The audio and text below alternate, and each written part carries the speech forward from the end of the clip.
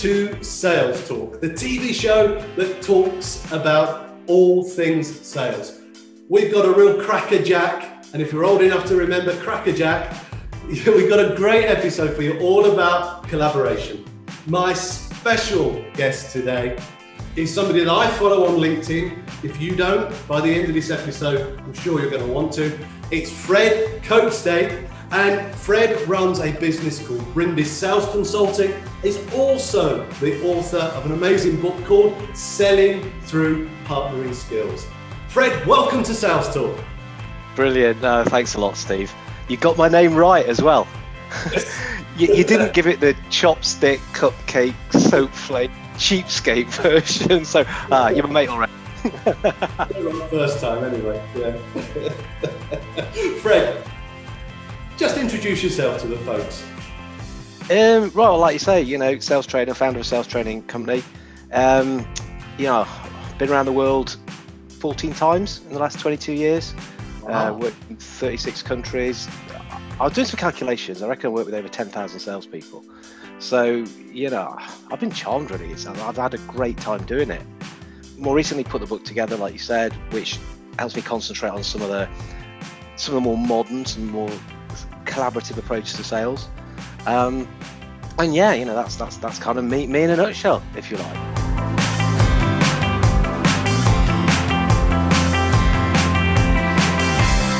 So 14 times. Have you got a favourite country? Oh, now I'm going to alienate the other 35, aren't I? No. It depends what mood I'm in. I'll tell you where I loved going. I loved going to Argentina. I really enjoyed it there. Yeah. In fact, I enjoyed all the Latin American trips because I speak Spanish and I then train in Spanish. It not only the culture and all the rest of it and the wine and the steak, but it puts me out of comfort zone even more than I already am usually.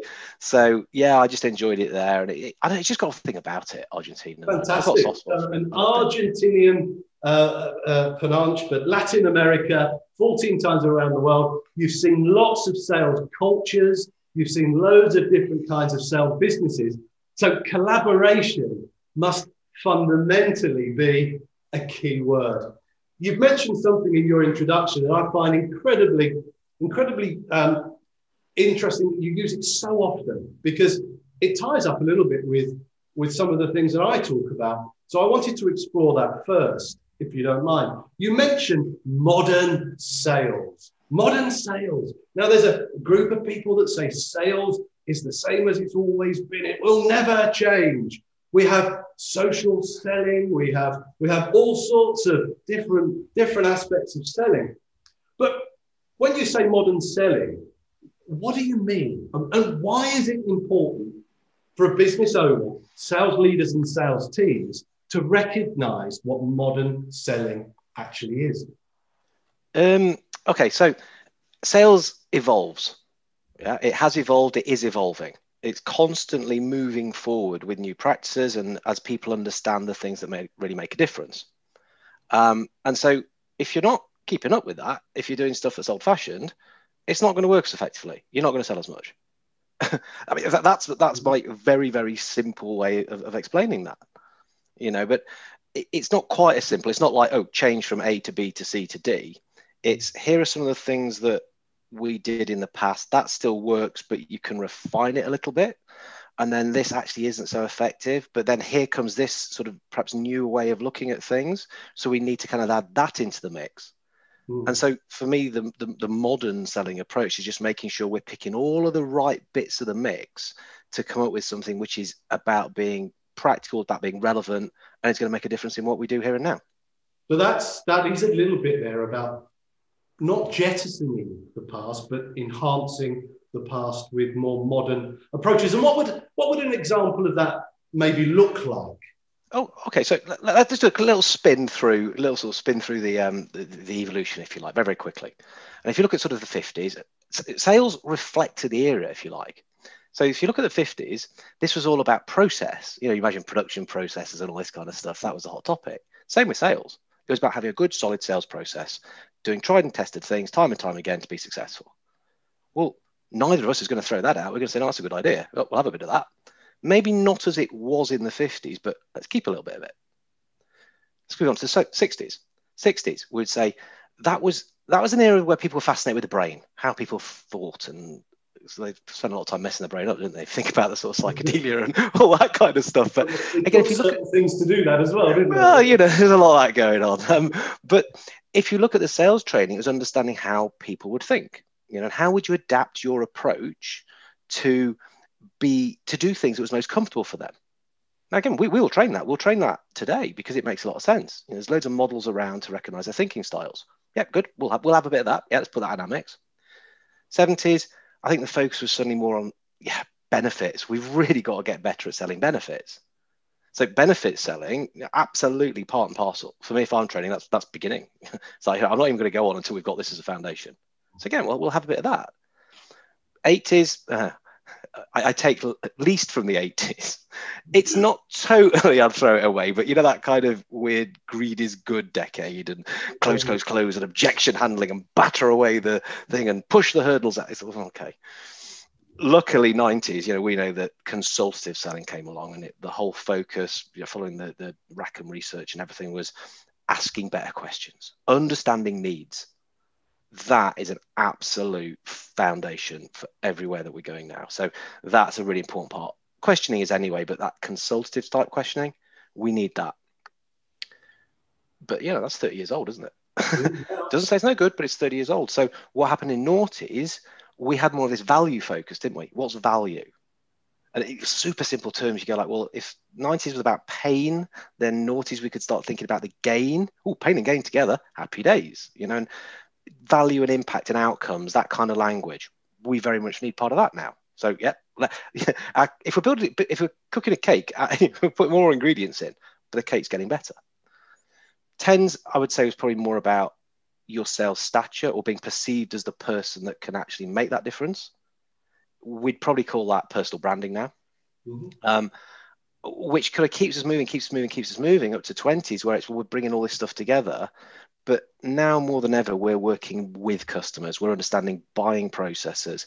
We're sort of trying to make 2 and 2 equal 5 in the way that we co-create and collaborate. So it's taking all those things and just using them in slightly different ways with an ethos that we want to work with someone rather than do sales to them, if you like. Yeah, and our buyers have also been on that continuum as well, right? Our buyers now expect to receive different sales approaches, a modern sales approach from the sellers, I'd imagine, don't they?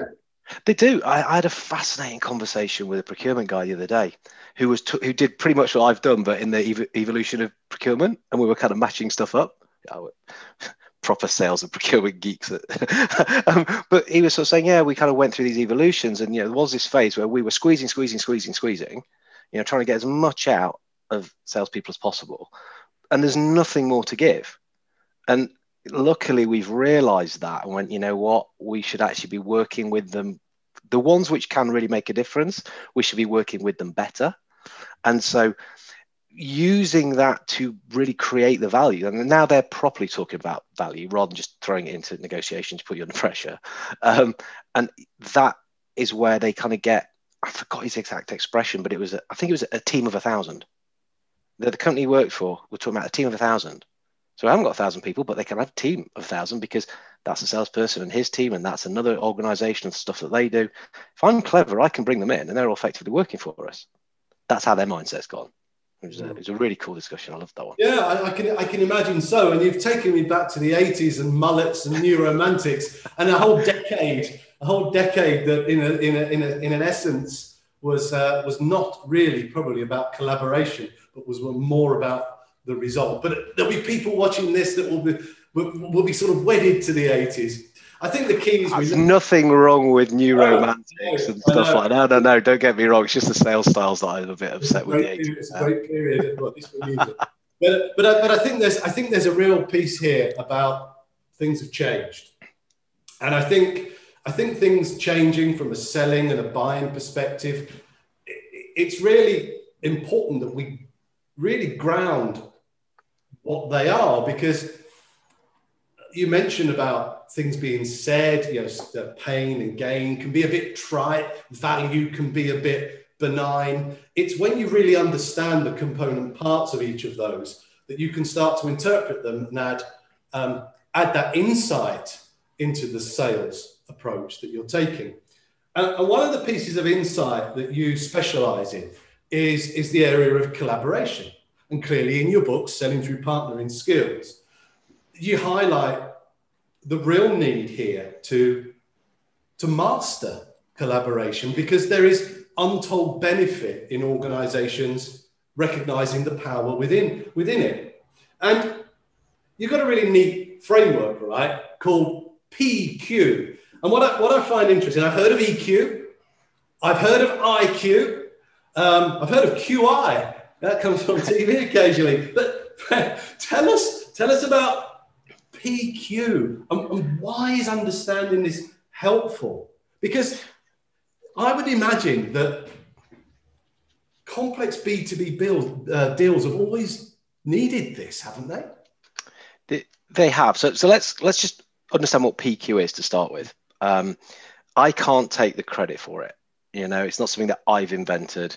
There's a guy called Steve Dent back in the late 80s, early 90s, was doing a lot of work with businesses that were doing these big formal alliances. So you imagine the airlines when they sort of come together in these big groups. And he was looking at sort of how to make these agreements, these partnerships more effective. And one of the things that he says, and I absolutely echo, because I think it makes a lot of sense, is organizations don't partner, people do. So then you look at what are the skills that people have that makes them more prone or better able to partner. And again, he put a lot of research into this, and he's had this stuff validated and verified at American universities. And he came up with these 6 elements. So I was doing quite a lot of work in channel at the time, and I thought, oh, partnering skills, yeah, that makes sense. I'll have a look at these. And when I looked at these elements, I went, well, that's not just in channel. That's every single salesperson, every single one, direct sales, indirect sales, whatever. If you understand these and you work on these, then let's take our cake we're baking, bake them into that, or put them as the icing, whichever way you're going to do them, but use them to give you this ethos, this mindset that's going to let you access that collaborative approach more effectively. So we need the 6, don't we? So what are the 6? First, trust. Yeah. Yep. Key. You know, how do we build trust? What can we do to be more trustworthy? Yeah. How do we put our trust in people as well? Win-win focus.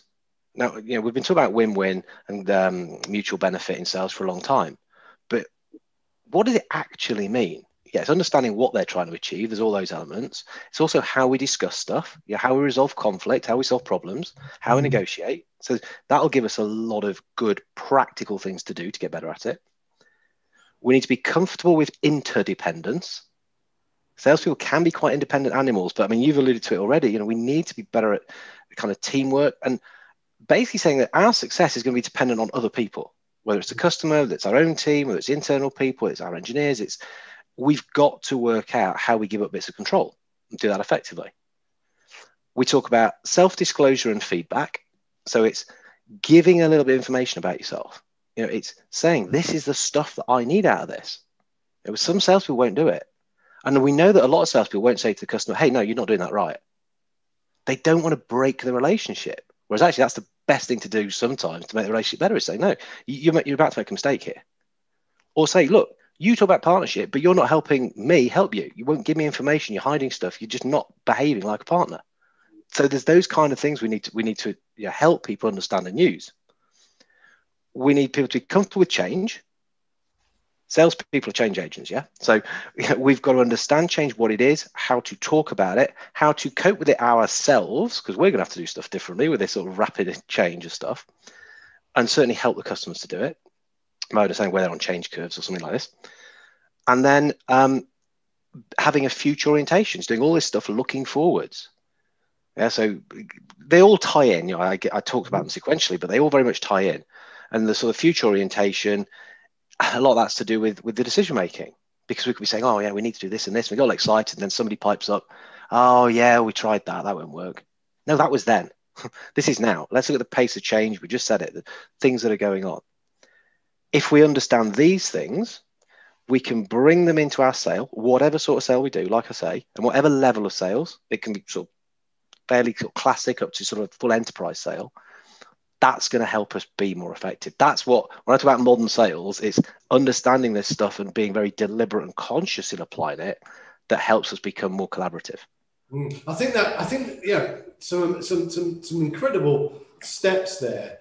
And I think the word at the end, all of it was valuable, but be conscious about it. Yeah. Consciously do something about it. Because I remember back in the day when I had some time in Johannesburg, South Africa, for Shell and Shell lubricants, and we would sell to the mines, and we'd sell big volumes of product that went into high value production environments. Therefore, if a high value production area had expensive kit in it and the expensive kit broke, it was actually not the product, it was the collaboration of all the parties around that operation that had failed, right? Things like recognizing the life cycle of an engine, recognizing the condition monitoring and all of the signs that you were getting out of engine wear and so on and so forth. Procurement, perhaps you're not talking to them about future fit products.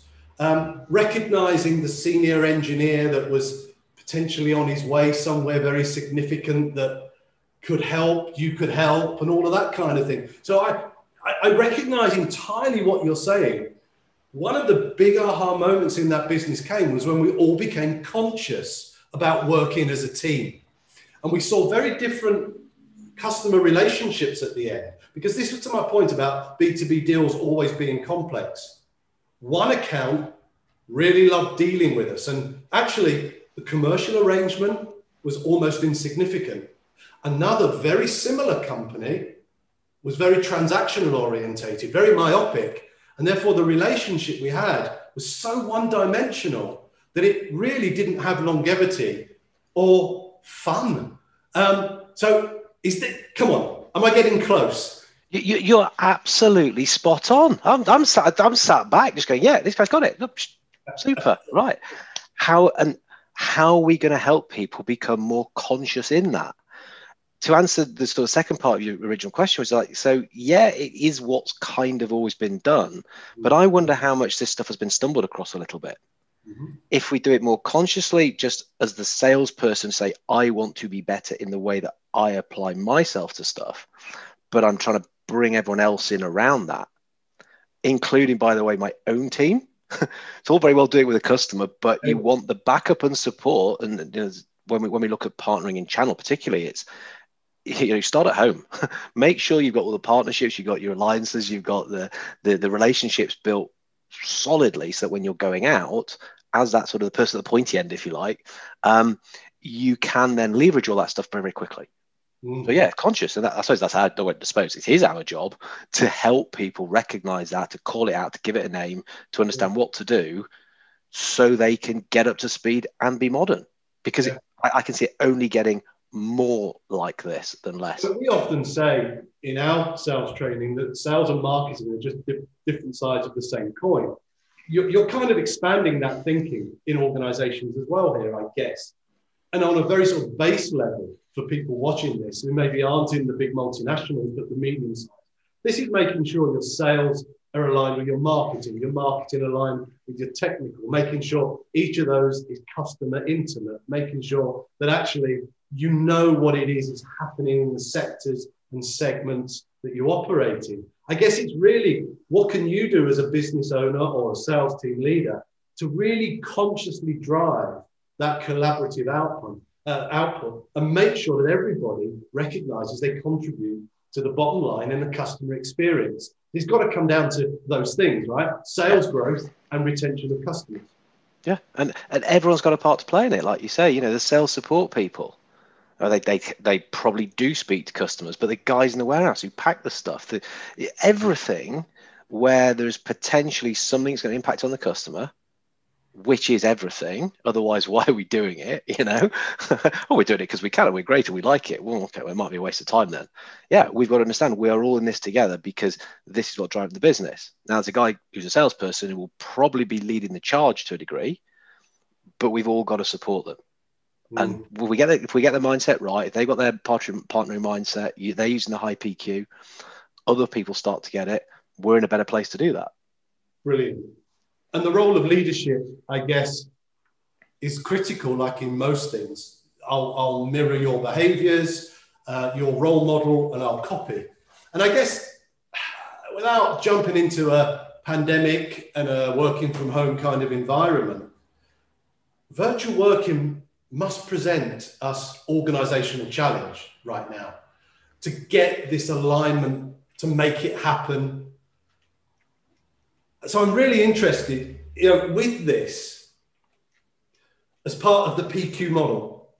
How do we go about it? So I'm thinking about two aspects that you read out there, particularly. Yeah. Confirm with independence and disclosure with feedback. Yeah. That's in your model. And I'm really interested in the whole concept of virtual working, but how critical I saw those two components being right now. Okay, so let's go with self-disclosure and feedback. This is all about honest and open exchange of information. And so let's forget about customers for a moment. I know it kind of goes against the grain a little bit, but you're talking about, how do we get ourselves sorted? Because we've got to sort ourselves, and it's like, guys, you've got to be telling me, sales leader, you've got to be telling me if you're not right. Don't battle this stuff. If you're not in a good place, you're not going to be doing a good job for the customer. And at the end of the day, I've got a bigger responsibility than just selling stuff, in the grand scheme of things. Probably not really what we should be saying as sales trainers, but, I think we're from a similar kind of background in that. So look, tell me about it. If you're not feeling good, whatever. Equally, it'll be my job to give you feedback if I don't think if you're not doing stuff right. If I don't think you're adapting to it well, if there's things you can do better, I am going to do that. But it's with the best intent. It's because I want us all to do well. I want you to do well. I want you to be able to adapt to this strange environment. And it is something we can adapt to. So that's kind of how I would see that one come into play in sort of managing and leading and working with a team of people all over the place, if you like. And then that comfort with interdependence, it's we are in this together. So again, it's what can you do to make sure that people aren't feeling as though I am sat here in my office, on my kitchen table, and some of the sales teams I'm working with, in my bedroom. I work with quite a lot of teams where there's quite young graduates who are in the sales team, and they're house sharing, and that's their own private space, and that's where they're working. So it can feel pretty lonely, and we know for a lot of salespeople it's kind of ever been thus, but it can feel very isolated, if you like. So it's got to be, we are interdependent. We're in this together. Give up some of the control. There's other bits which other people can do better. Share things. So those two are quite closely linked. And again, an understanding of it and what makes it up and how to get better at it is something that's going to benefit people all around. Yeah. And I think the reason I just wanted to pull out on those two, because right now today, there are millions, thousands, hundreds of thousands of salespeople working in artificial environments that they've never worked in before. They've probably been able to be quite resilient, tenacious, maybe work more independently because they were able, just through sheer force, to get things done in their business, to drive things, to make things happen in the customer's environment. But of course, their world has fundamentally changed, and they are talking to each other as we are talking to each other right now.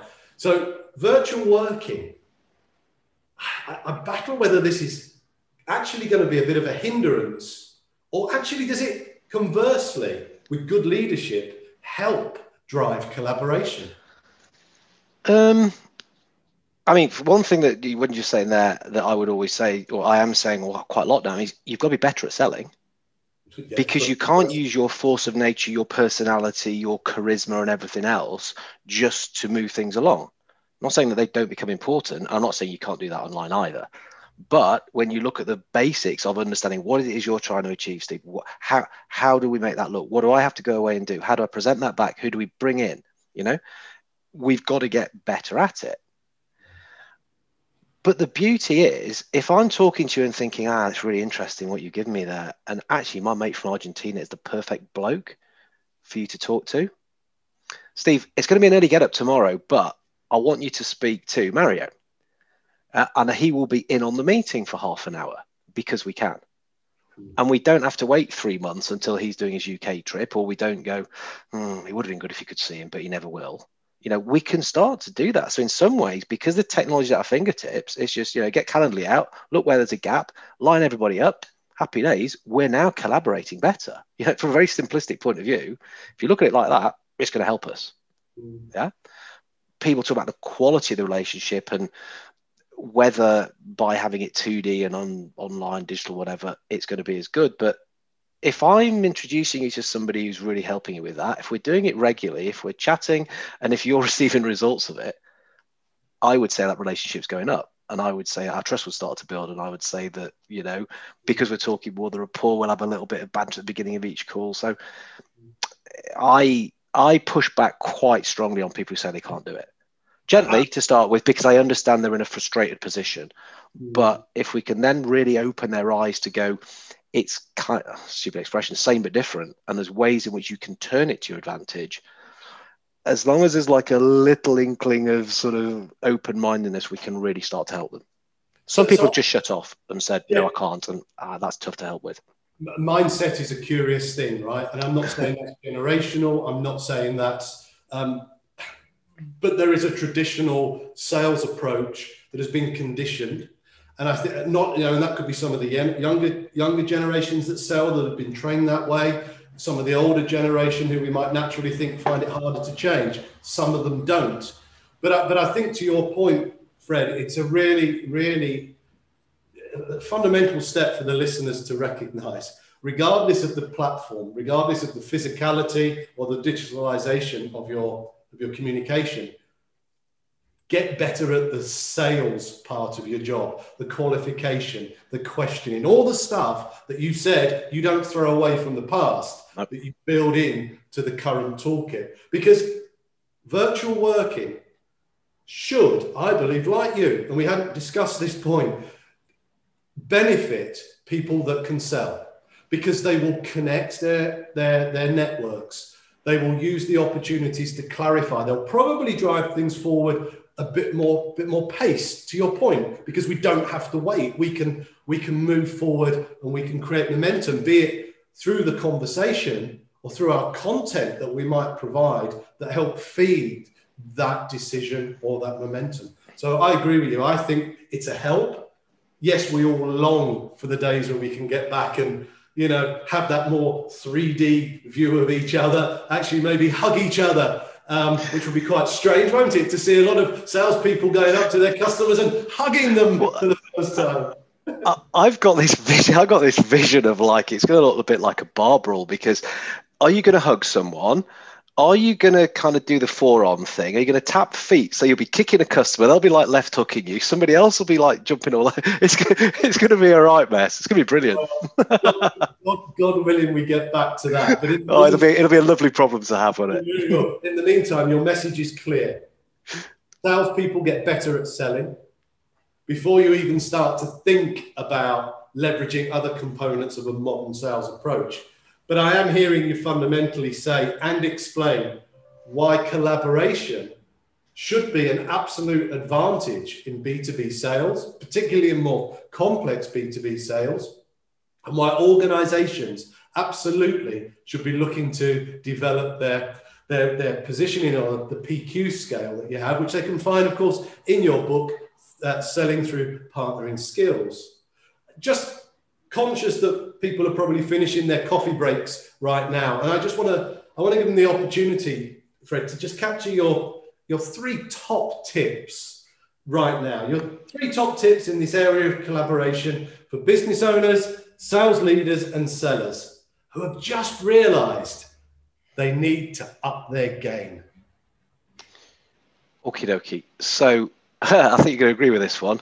First one, do. It's on the wall behind you. My mantra is think, learn, do. Plan, grow, do. I think we're probably saying exactly the same thing. If you had to lose 2 of those words, you'd lose the first 2, wouldn't you? It's do. There can be lots. I've seen people say, "Oh, look, I've read this book. I've done this. Look at this stack of stuff that I've read. Watched these videos. I've done all these courses." What are you doing about it?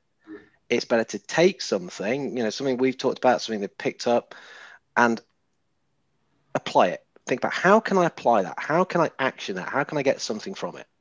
that for me is one of the biggest things that people could do is do. So I know I'm going to get no argument from you on that. Probably not from me. The other one, again, we've kind of talked about it in that it begins at home. So I would say is that you've got to start with yourself. You've got to look after yourself. And I'm not even now talking just about sales skills. I'm talking about just getting your brain right. You know, and a lot of the collaboration thing and the benefits you get from it is about having your right mindset of trying to work together, of wanting to have that work together ethos. So anything you can do that can just sort of get you in a good place, I would suggest is a top tip. And basically I'm giving tips which aren't even about collaborative selling. It's probably just about being better at work, full stop. Yeah, cool. I've started using a really cool app called Rocky AI. It's an artificially intelligent chatbot. I'm being coached by a robot. Now, I'm not sure how to feel about this, bearing in mind what I do for a job, but Rocky's doing a brilliant job. I mean, every morning he asks me questions. Yeah, they're intelligent questions. The next question is related to what he's asked. It's using that AI power to form something. He then says, oh, you might want to have a little read of this. And it's picking all the very relevant snippets of reading. Oh, it's very clever, Rocky. So whichever way you do that, whether it's go for a walk at lunchtime, get away from the screen, just something to look after yourself, and get yourself right to be able to move this stuff forward. Rocky AI is a you can see I personified him, Rocky. So, I need to get out more. Third one, have fun. We've got to have fun what we're doing. We're at work a long time, and for probably longer before, ironically, now working home, we're putting more into it, and sort of, I guess that's part of the look after yourself thing, is that the cut-off times, and just try not to be on 24/7, which is, it's often easier said than done, but try and have fun, enjoy what you're doing, because if not, it is tough, and look, I'm not saying it's a right laugh all the time. But broadly, you've got to be doing something you enjoy and get that buzz out of. That'd be my three: do, self, fun. Yeah, ooh, that sounds like a new company, Steve. I'm going to look for the domain right now. But So I'm googling it first. but I think we often fall into the space of believing we have to give something that's either brand new or something that we should say a soundbite. So I think to have somebody of your experience, having gone around the world 14 times, authored a book, trained 10,000 salespeople, to actually have distilled some 3 top tips: get on and do it, look after yourself, and make sure you enjoy it. I think if that's a life lesson, that's not a bad one to take away. Look, Fred, I've thoroughly enjoyed this chat, and I really hope we get the chance to do something like this again. And clearly the fact before we came on air, we realized that we're a hop, skip and a jump away from each other. It could even be real time. But Fred, please just tell people who now clearly want to connect with you where they can find you. I hope they do. LinkedIn will be the best. I'm on that a lot. So Fred Copestake on LinkedIn, connect on there. Mention that you picked up from our chat. That would be pretty cool. But yeah, look, I'm very open to connecting to people, answering questions. Maybe I've said something people want a little bit more detail on. There's usually something, if I can't answer, I can point people towards something, or find someone who answers it better than me. Usually is the case. It's one of the great things about working more digitally, is that you can very quickly point to a better answer over there. But no, on LinkedIn will be the best way to do it. Fantastic. And we'll put the link to your book in any of the posts that we put out for this. Tell us once more of your book. Tell us where they can get that. So yeah, it's Selling Through Partnering Skills. It's available on Amazon. And I'll tell you what, Steve, if you're going to put links, what I've got on my book website is a questionnaire which people can use to find out what their PQ is. Oh, wow. So pop an email address in, it will ask them some questions where they'll sort of grade various responses. It'll give them a slide diagram, but more importantly, what it'll do, it'll send that to them, a little write-up on that, plus some reflective questions of what they can do when they see that they're probably not as high on some of the elements as they'd want to be, what they can do about it. Fantastic. Let's pop that link in as well. Always giving. Fred, fantastic. Thanks ever so much. Really enjoyed it. So folks, that's the end of Sales Talk. I'm sure you've taken a lot from it. I know I have, and I've enjoyed my time with Fred. So all you need to do, folks, if you're watching this on YouTube, is just subscribe. The button is below. If you're watching this on LinkedIn, connect to Fred, connect to me, make sure that we continue to help you with your sales journeys as you develop. From Sales Talk, that's it for now, and we'll see you next time.